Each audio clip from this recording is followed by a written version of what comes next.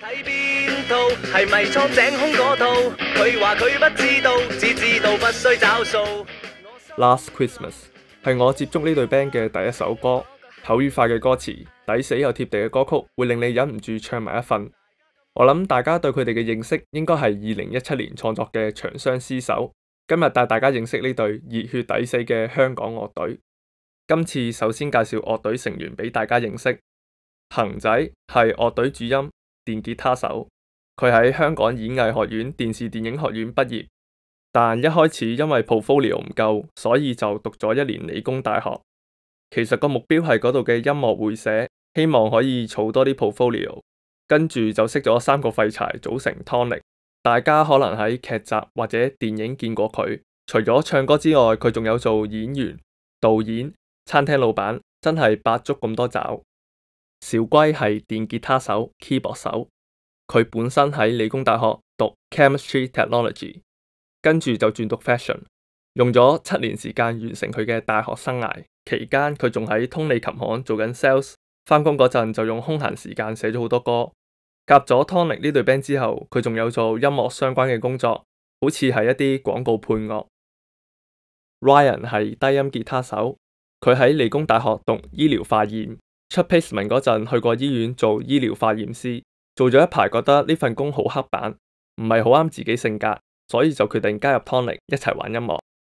晨曦就係鼓手、說唱主音，佢原本喺理工大學讀數學，跟住就轉讀 fashion。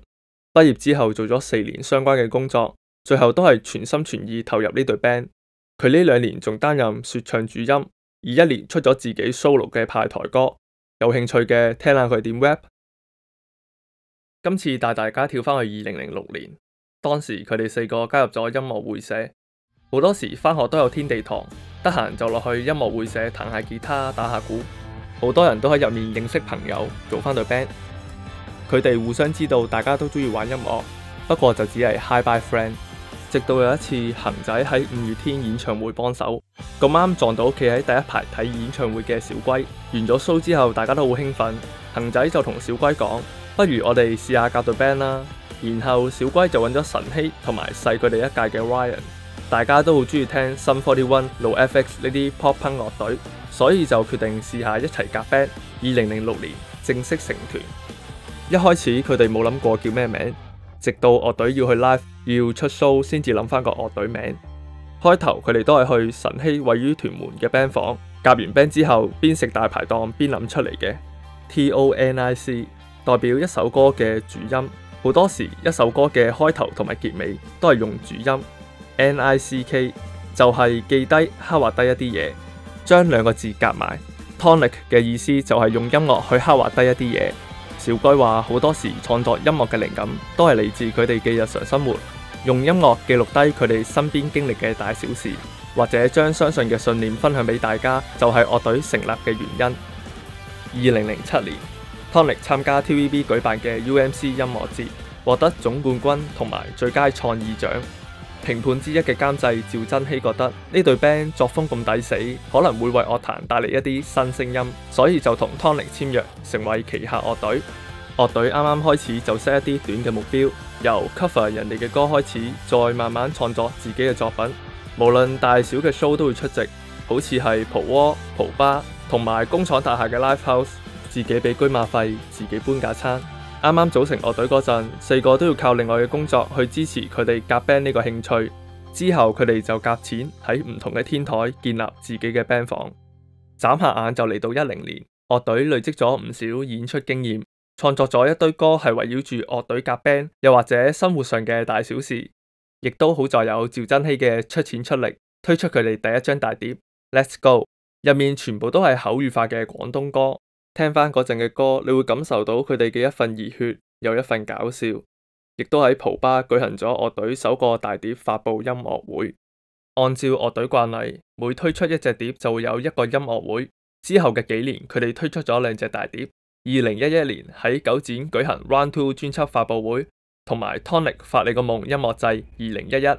2013年，樂隊成立咗自己嘅唱片公司709394 Production。之後就喺同一個地方舉行 Free 專輯發佈會，同埋 ToNick Free Live 2013，好似係3幅屁我不能忘記你、水滾茶靚、異相等等嘅歌，記錄低年輕嘅嗰一份熱血、衝勁、幽默，造就 ToNick 口語化、題材抵死嘅樂隊風格。2015年，樂隊再自組唱片公司 Mass Music， 仲喺9月麥花臣場館舉行 ToNick Go For It Live 2015。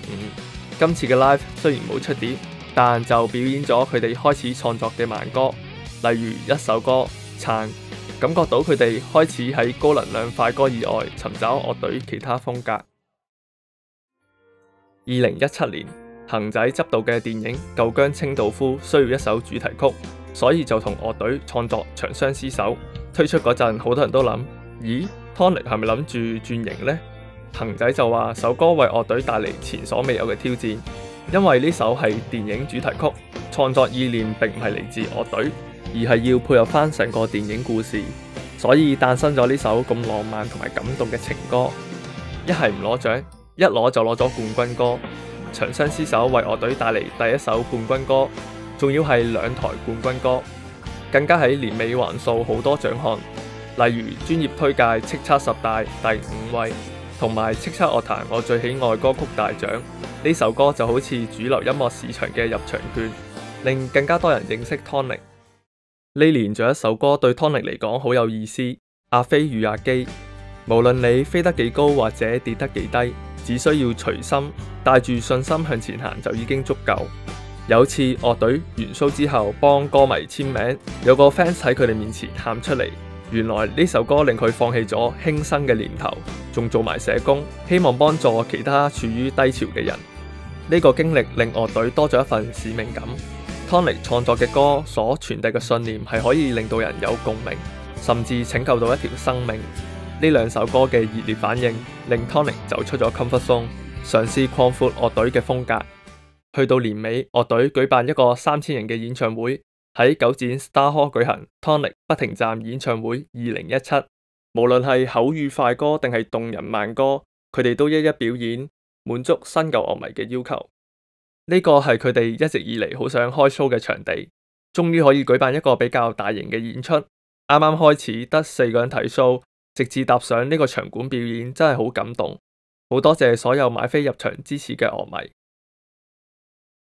相隔5年，樂隊喺18年推出不停站呢隻大碟，意思係喺生活或者追求夢想嘅期間，總唔會咁一帆風順。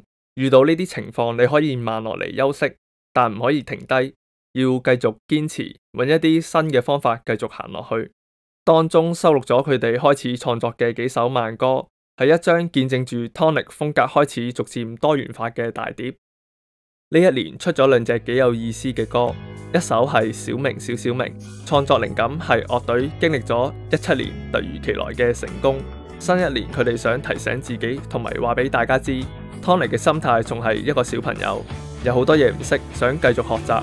樂隊創作嘅每首歌都冇任何嘅計算，其實只係捉緊用音樂分享自己想法嘅初心，再用適當嘅編曲去配合翻首歌嘅題材，唔會一直追求令首歌大熱嘅方程式。另一首你好係電影女王撞到正嘅主題曲，呢首歌嘅意念係嚟自電影。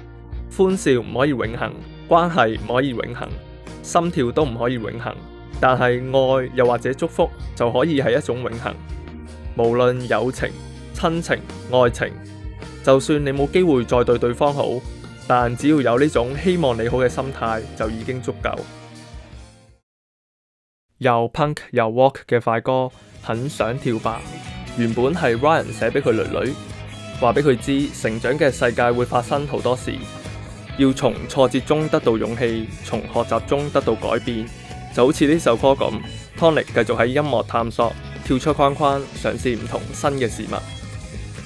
咁啱呢首歌就配合佢哋喺2019年2月舉行嘅演唱會麥花臣節成 ToNick 2019 Live for More Concert。希望到場嘅觀眾玩得開心之餘，可以為佢哋停滯不前嘅生活揾一啲靈感同埋勇氣，跳出自己嘅 comfort zone，追求更廣闊嘅人生。ToNick 仲將呢個 show 放咗上 YouTube， 大家記得去重溫一下。另外仲派咗另一首歌《好想拯救地球》，送俾所有能夠勇敢地改變世界、而不甘被世界一點一點地改變嘅人。填詞人林寶無論將環保議題、戰亂傷亡都一一寫入歌詞。世界上唔同地方都有人為家園而戰，佢哋都係一個普通人，好渺小嘅力量，但仍然捉緊信念，逐少地咁改變。開始嘅一點可能好細微，不過集合埋一齊就會有重大嘅改變。相信19年嘅香港人聽到呢首歌會有好多共鳴，不必細分，極渺小的決心。香港呢排細菌布滿每條街，手指呢排喺20年年頭就聽到一首咁貼地嘅作品，衰喺個制度。聽頭幾句歌詞就覺得以前嘅 ToNick 翻嚟啦，地道嘅廣東話，抵死口語化嘅歌詞都令大家諗翻創作長相廝守之前嘅 ToNick。呢類型嘅歌的確好代表到佢哋。恒仔話其實 ToNick 一直都冇離開過，樂隊仍然捉緊起碼我做過同埋用音樂刻畫低生活嘅態度。創作所謂比較主流嘅慢歌，其實只係想將唔同層面嘅 ToNick 表現俾大家睇。樂隊嘅每首歌都係每位成員消化完故中想法，再創作俾大家聽嘅 ToNick 作品。一隊咁熱血嘅樂隊點會唔中意病發？推出一個集合幾套動漫元素，合力對抗敵人嘅故事《鬼滅之刃》。由動漫養大嘅佢哋有日諗，如果唔同動漫角色集合埋一齊，共同對抗一個敵人，故事究竟會係點？藉住呢首歌帶出，無論動漫中嘅主角有幾咁犀利，都唔可以獨自打敗敵人。團隊合作嘅強大，先至可以令你打敗一關又一關嘅敵人。成首歌都係我哋平時聽開日式動漫 OP 嘅風格，總會勾起你心入面嘅熱血。填詞人 Oscar 仲將某啲動漫用語寫入歌詞，大家可以邊聽歌邊揾下究竟有幾多套動漫角色喺首歌入面。樂隊仲同麗英創作咗一個日文版嘅《鬼滅之刃》，大家聽下佢哋唱日文歌唱成點。By the way， 個動畫 MV 都好正，好簡單嘅畫風就已經將成個故事表達出嚟。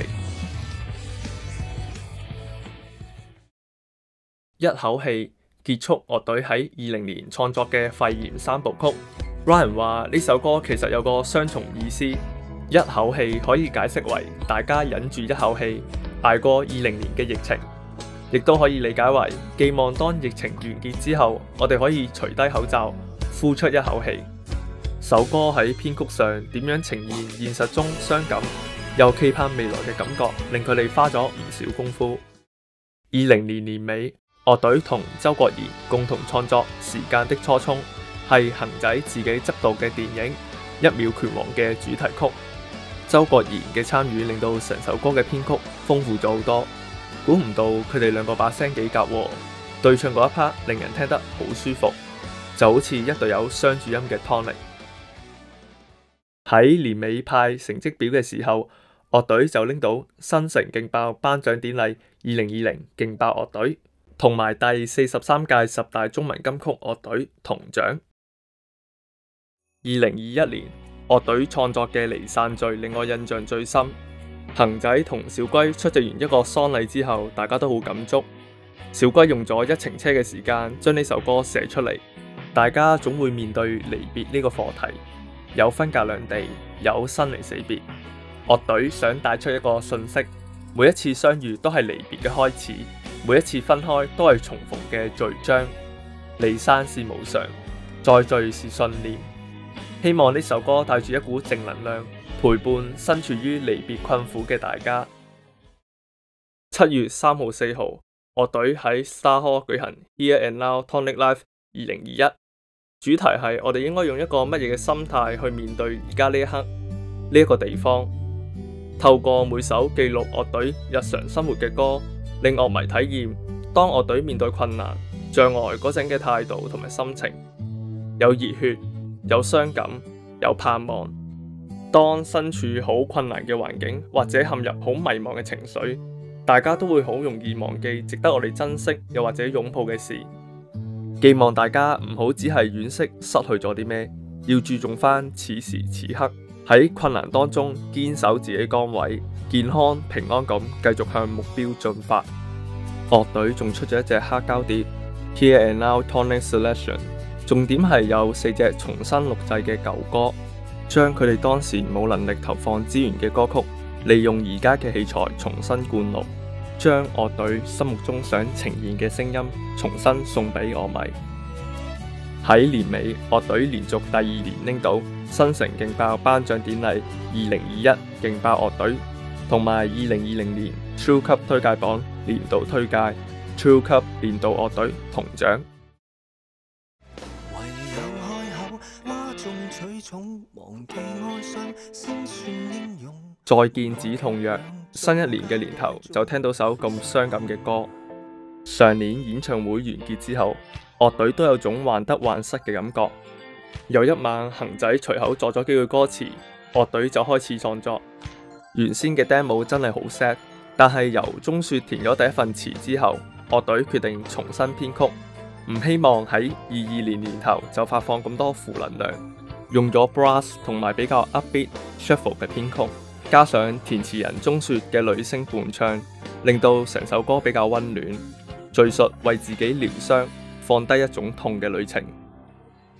玩物喪偶，小龜話創作意念係嚟自愛與和平，向伴侶撒冧之餘，又坦白男人嘅內心世界，再揾埋林日曦填咗呢份咁貼切嘅口語化歌詞，創作呢首愛與和平，着重兩性關係溝通嘅情歌。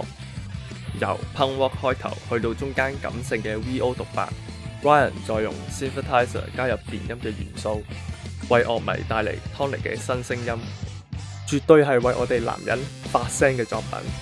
祝願世界和平。